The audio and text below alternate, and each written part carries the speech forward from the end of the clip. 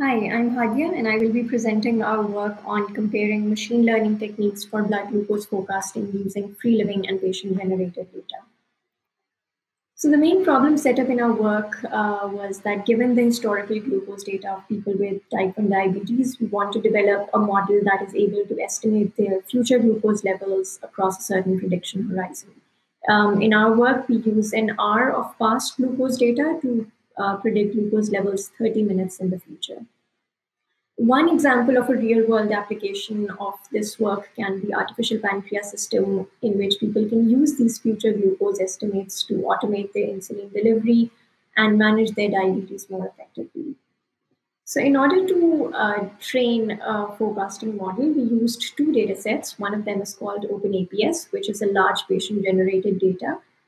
It is collected from more than 150 individuals with type 1 diabetes over a period of 4 years, and it is noisy and heterogeneous. In order to compare it with the benchmark data set, we used Ohio T1DM, which is a clinical and free-living data set, and it is relatively cleaner than OpenAPS.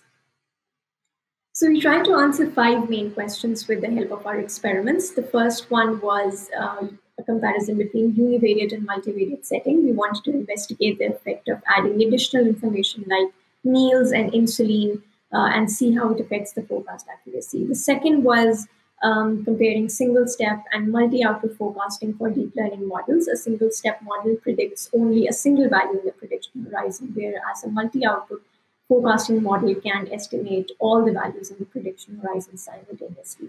Thirdly, as I said earlier, we used OpenAPS, a large data set, and a smaller data set called Ohio TBDM to see how the quality and size of data affects the performance of the models.